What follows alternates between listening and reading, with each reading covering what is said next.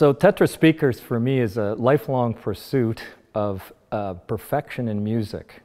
The artists certainly give it their all, and when it comes to speakers, that's what Tetra speakers does. That's what I do, no stone unturned to get to that last note, that last little symbol in the back corner.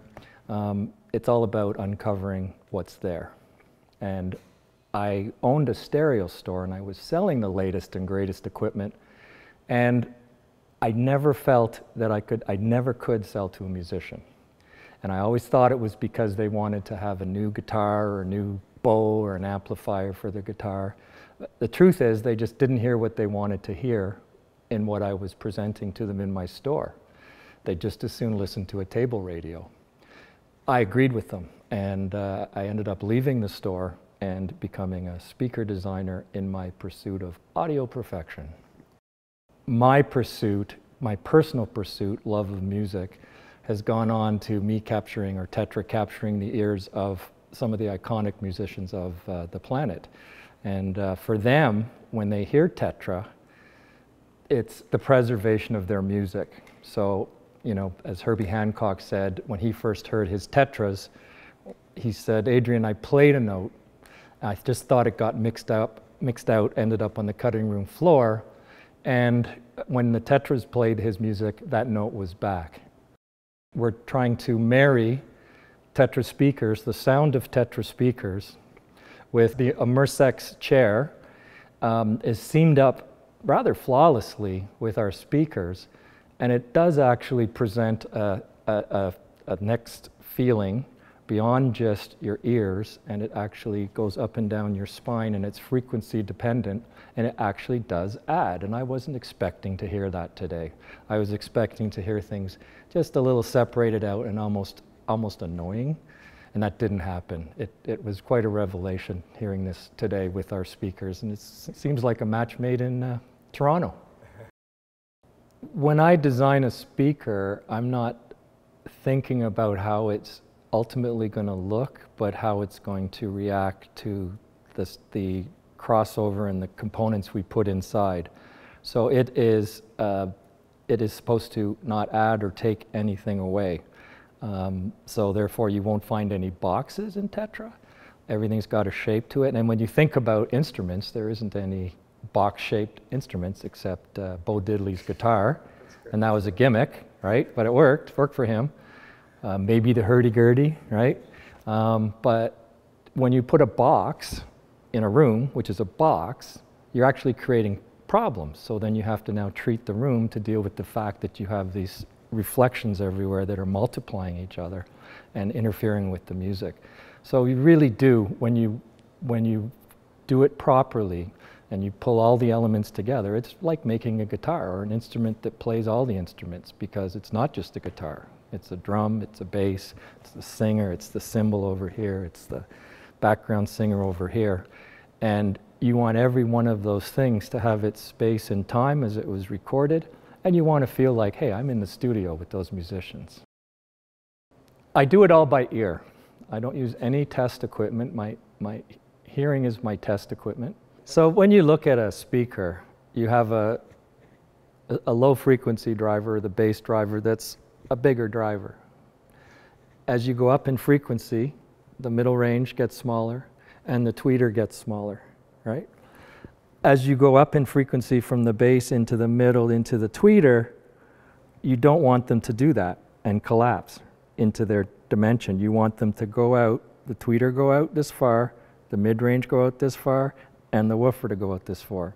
And when you have it seamed up and they're staying in a line, as you go up in frequency, you're now able to listen behind, because it's not over here at the mid-range, right? You're actually listening through this perfect frequency response, top to bottom, and the speaker disappears when it's seamed up. What happens usually as you go up in frequency, it collapses onto itself and you're able to say, I'm listening to a speaker. Right now, if you walked into the Redwood Theatre and we were playing music, you might think Garth Brooks is up on stage. I've seen it many times. What is this? There's this live music. And And only the presence of a musician can really give you live music. However, it was recorded by a musician playing live music. So all I have to do is put an electron microscope on that recording and just take what's there and make it go seamlessly lower frequency to top and not draw any attention to anything.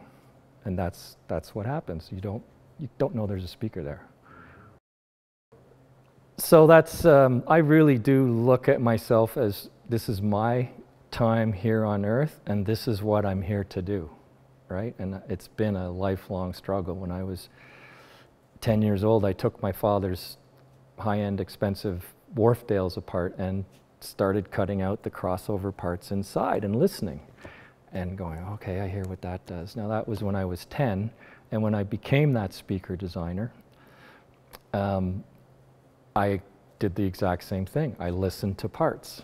Now you could buy a software that will tell you to make a crossover and it'll give you the exact printout of what you need to do, and we did that for 3 years.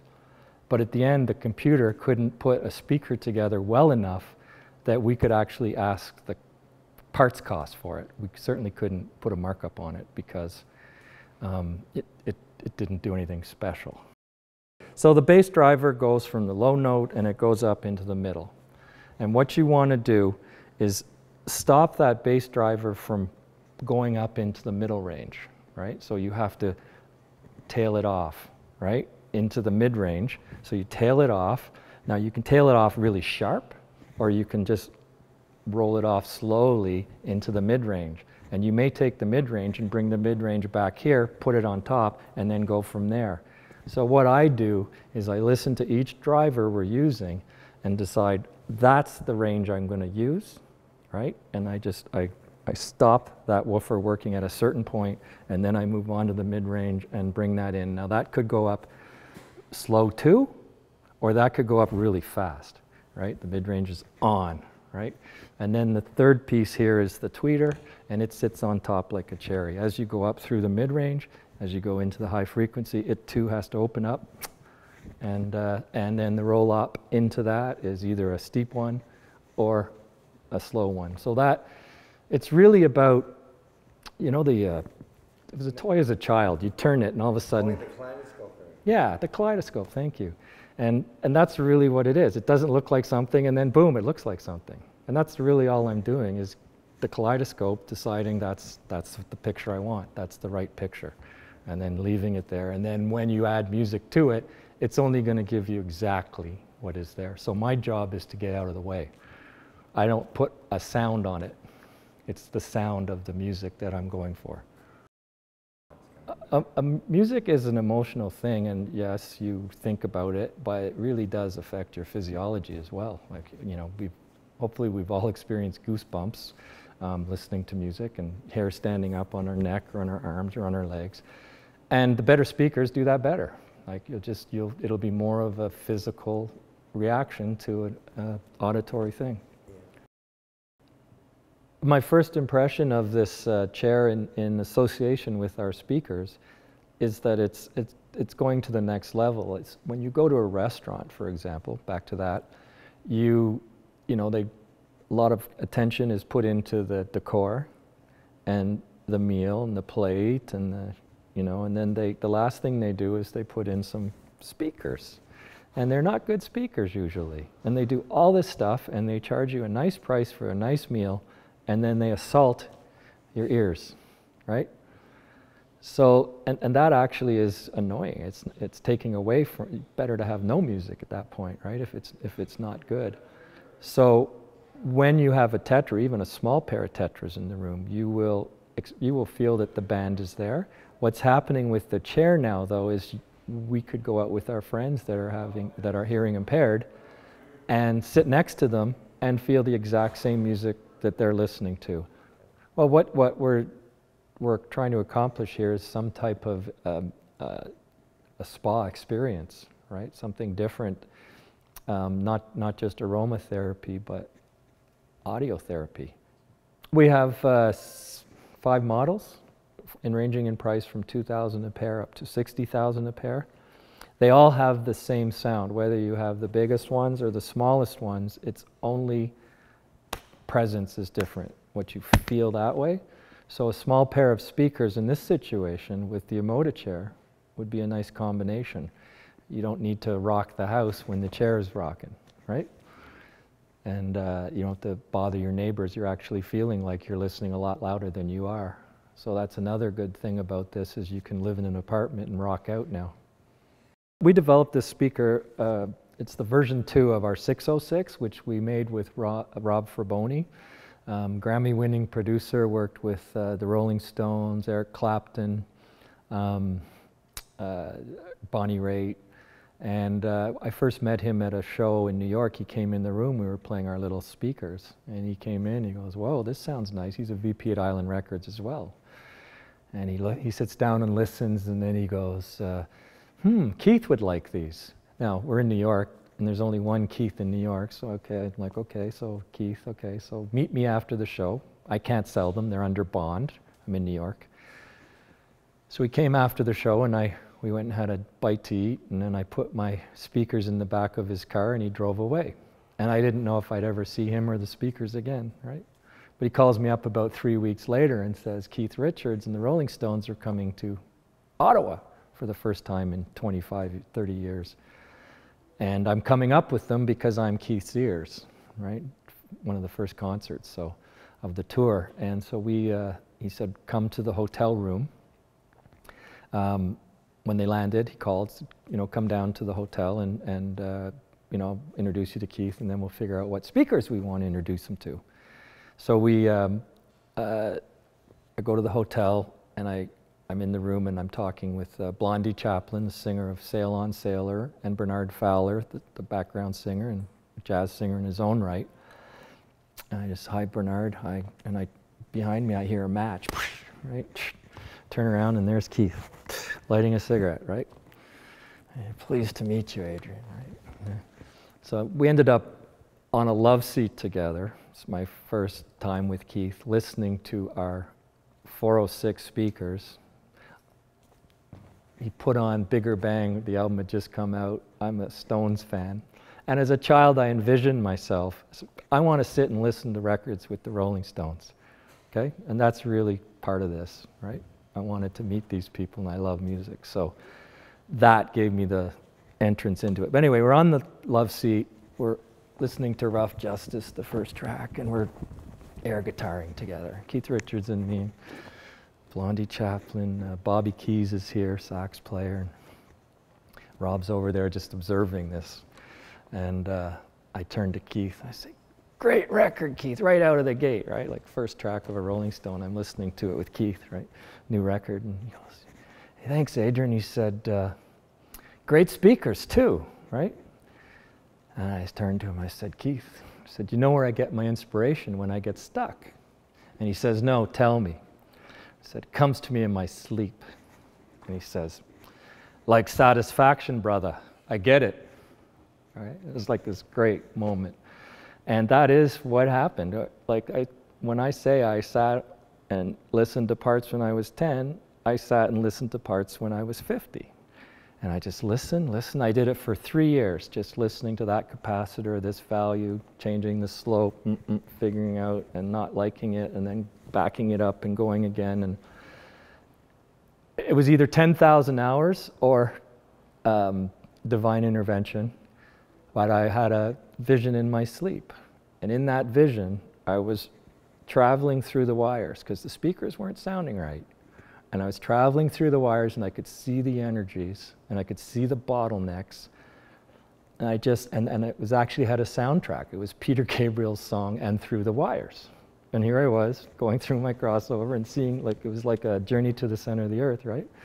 And sure enough, I woke up, I went downstairs, 2 in the morning, doot, doot, doot, 2 parts in, boom, there it was. And it's been there ever since. And I don't think about it when there's something really,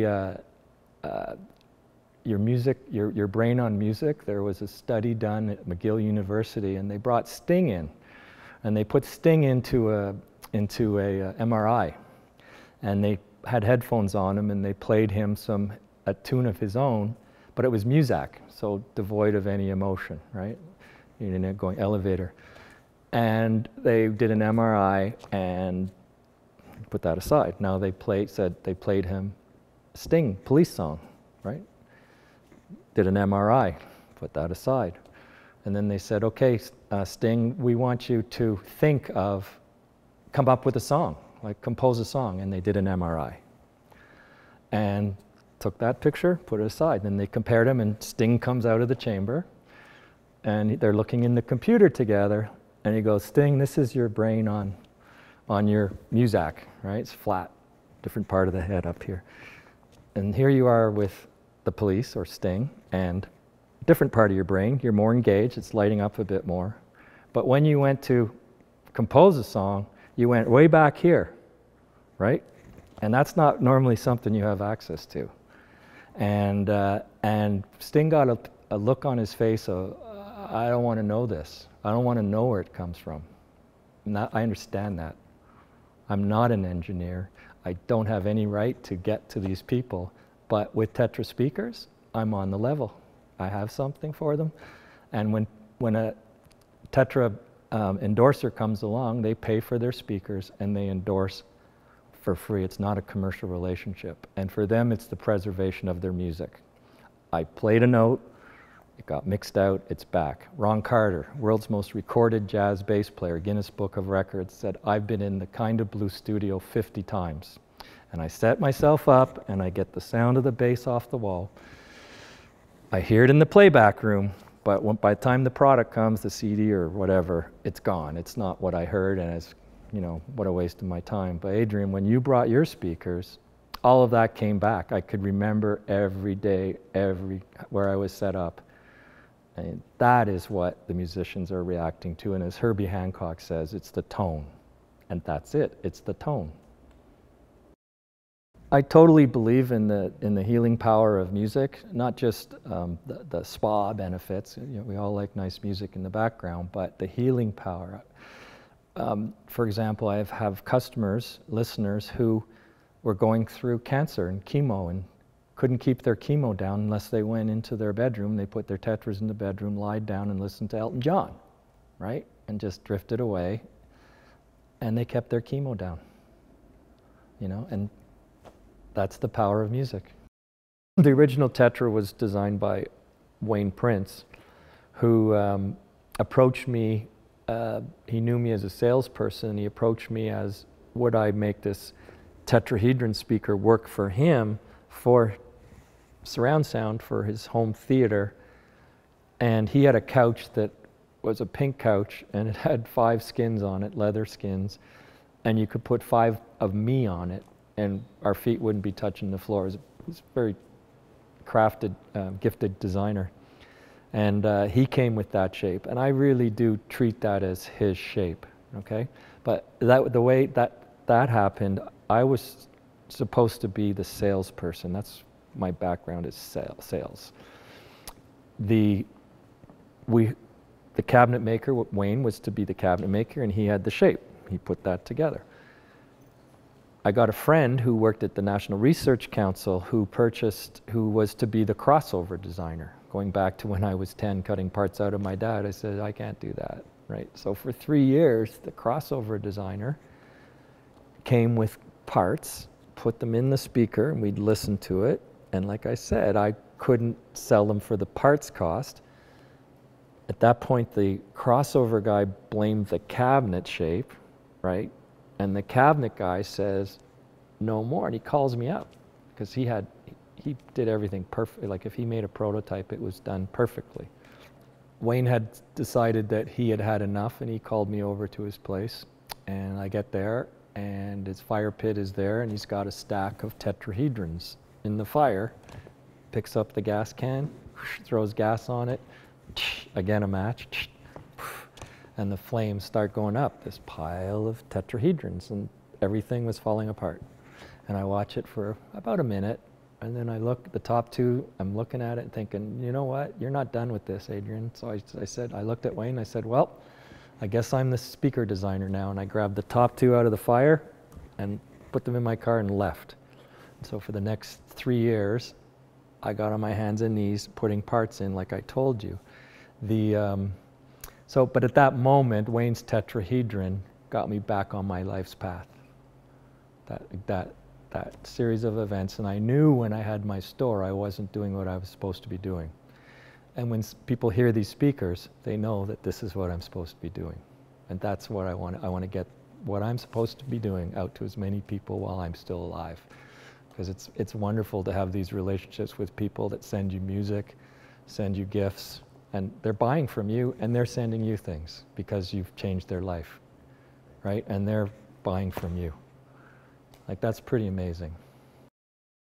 Tetra's totally really a word of mouth, except we have a web presence, which draws people to us with the things that we are doing. You won't find a lot of marketing hype on our website. It's really, we are the real deal. This is where you, this is the source. And I've certainly been in front of many heavy players, and not once have I had any musician say, I don't get it, right? They get it right away because it's their music. So it's really been quite a journey for Tetra. So now to see, having this door open here, where we're now incorporating with the hearing impaired, but also expanding the listening experience to invoke your physical presence. It's fascinating. Next step.